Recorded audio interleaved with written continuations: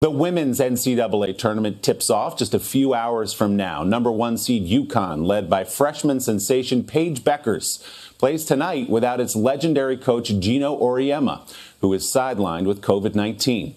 Like the men, the women are playing in their own bubble. Theirs in San Antonio, Texas. The NCAA has come under fire for its facilities for women after University of Oregon player Sedona Prince posted a video on social media comparing the women's weight room, which had a single rack of dumbbells, to the men's, which was fully stocked. On Saturday, the NCAA fixed the problem, outfitting the women's workout room with a full complement of equipment.